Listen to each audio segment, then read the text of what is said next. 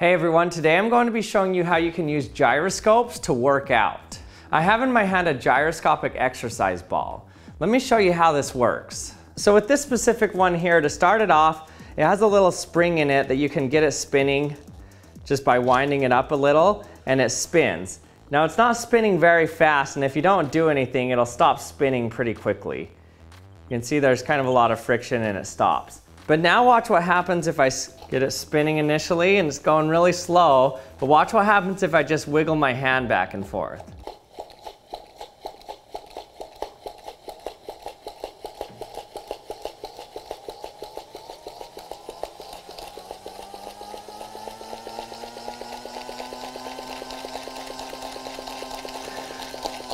So you can see that just by kind of jiggling my hand back and forth, I can get this spinning extremely fast. Really good people can get it to around 10,000 RPMs, which is extremely fast. Now the exercise portion of it comes from the fact that you're turning and twisting the gyroscope. And if you've ever played with a good gyroscope before, you know that it's really hard to turn. It doesn't want to change the direction that it's currently spinning. So you can see before I get this spinning, it's a sharp edge on the bottom. It just always tips over. But now I get it spinning, and I can't get it to tip over.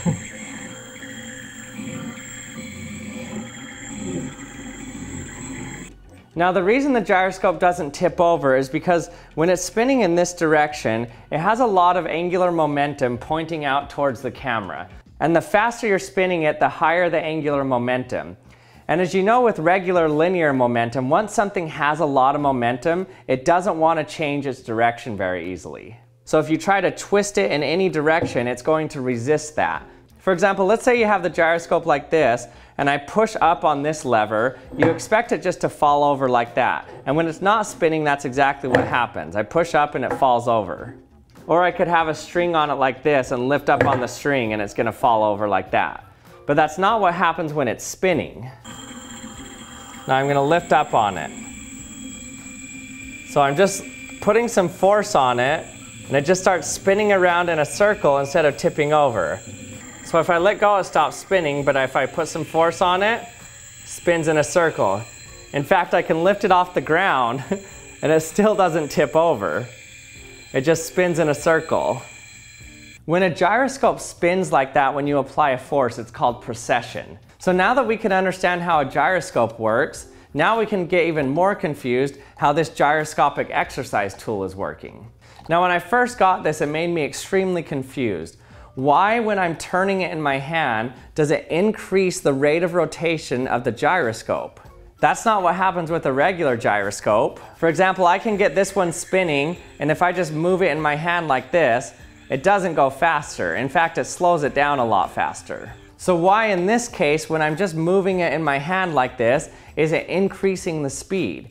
And here's another mystery of this tool here. You'll notice that sometimes when it's spinning, you can see that it changes the direction that it's moving in here. So it's completely rotating one direction, and then it went back the other direction, almost instantly. So now it's going clockwise and then counterclockwise. I found a few papers published on the gyroscopic exercise tool, but nothing that made intuitive sense of why it's actually increasing the rotor speed. For example, here's the explanation you usually get. Now this math makes sense, and I really like math, and it's useful in a lot of cases, but I don't like using math to explain why something works. It doesn't help me understand it. So the math shows that momentum is conserved and it does work, but why is it actually turning, and why is it actually speeding up when you pivot your hand like this? So let's try to break it down and figure out why it's actually turning. And before we continue, I'd like to thank the sponsor for this video, BetterHelp. If you're like most people, you've probably felt depressed, stressed, anxious, or even overwhelmed. We all know that the past few years have been really tough on everyone. In order to relieve some of this stress, you can do things like regular exercise or meditate, but one of the best ways to help you overcome these feelings is by speaking with a real licensed professional. With BetterHelp, you can talk to a therapist in a private online environment at your convenience. Also, BetterHelp has a broad range of expertise with a network of over 20,000 therapists that gives you access to help that may not be available in your local area. To get started, all you do is just fill out a questionnaire to help assess your specific needs, and then you get matched with a therapist in under 48 hours. Then you can schedule your secure video and phone sessions, plus you can exchange unlimited messages and everything you share is completely confidential. And no need to worry, if you don't like your therapist for any reason, you can request a new therapist at no additional charge anytime. So join the 2 million plus people who have taken charge of their mental health with an experienced BetterHelp therapist. You can get 10% off your first month at betterhelp.com/actionlab. And thanks again to BetterHelp for sponsoring this video. Now let's get back to the experiment. Let's go ahead and take this apart and see if we can understand how it's working a little bit better. So there are no batteries in this whatsoever. There are lights in it, but the lights are coming from a little magnet in there, and once you get it spinning fast enough, it generates a current in the little LEDs and it lights up the LEDs. So the power for the lights is actually coming from you getting the gyroscope spinning fast enough. This is actually pretty easy to just pry open. So inside of it, you can see we have a ring right here. Then we have the main gyroscope here. And this is a pretty heavy weight. So this is the part that actually spins. Now this part is just a coiled spring in here to get the gyroscope started initially. So this isn't the main mechanism. And here's the magnet that lights up the LEDs. So basically all this is the gyroscope piece here, and you can see this shaft coming through it, this little piece, and it sits on the lip of this outer shell here. So the outer shell has a little lip on it that this rests on. Then this ring in this case goes on top of it. So once I put this upper ring on, the shaft of the rotor is in there pretty snugly. And especially once I put on the top, you can see I can turn it, but there's a lot of friction. And if I put on the top, now there's a lot of friction and I can't even twist it. But you can see that once I start it spinning, then it can twist in there. Now this will start to give us some clues to why I can just pivot my hand like this and it speeds up the rotor inside. Listen how fast that's going. Now as I showed earlier, you already know that when I try to push on the gyroscope to pivot it, it makes it spin in a circle. And we can see that same thing here. So the more I try to turn it like this, the more it's going to want to turn like this inside. Now this is the key point to how it's actually increasing the rotor speed. You have it in the case and you change the direction that the angular momentum is to get it to process around in a circle like this. And because you're causing it to process around in a circle, it's rolling against this outer edge. And as it turns, it rolls it faster and faster and rolls it around in a circle. And so you can get really high RPMs because of this really tiny radius of the shaft right there. In fact, that's how this gyroscope that I've been using the whole time actually spins up to start with. So this is resting on some ball bearings inside. So the outside case is stationary and this inner ring is the thing that spins. And this rounded portion at the top is spinning along with it as well. So if I just roll this tip on the photo paper here, the rolling will actually be really fast because it's a small radius compared to the distance that we're moving. So if it doesn't slip, it has to have a lot of rotations that happen in order to keep up with the linear distance we're pushing it.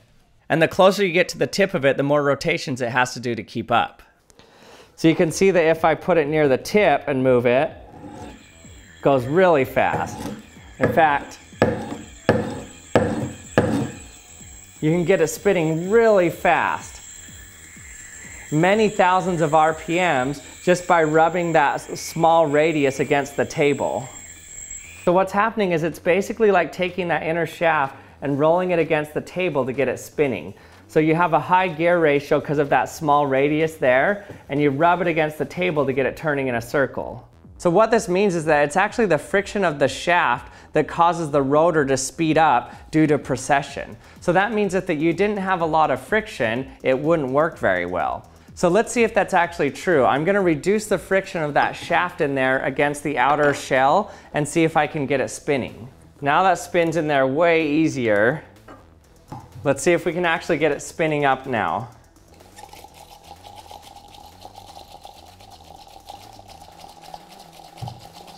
I can't get it spinning. That is crazy.